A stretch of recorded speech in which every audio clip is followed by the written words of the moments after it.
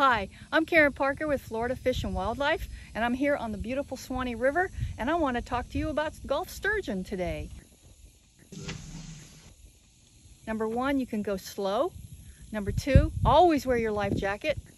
3, keep people off the bow of the boat. That way you'll have more time to react if the sturgeon jump in front of you, and the people if you don't have anybody on the bow of the boat and the sturgeon happens to jump into the boat, it's a less chance of somebody getting injured. Anyway, we want you to come out here and enjoy this. It's gorgeous out here. I love this river. We don't want to scare anybody off. We do want to make people aware that the fish are here.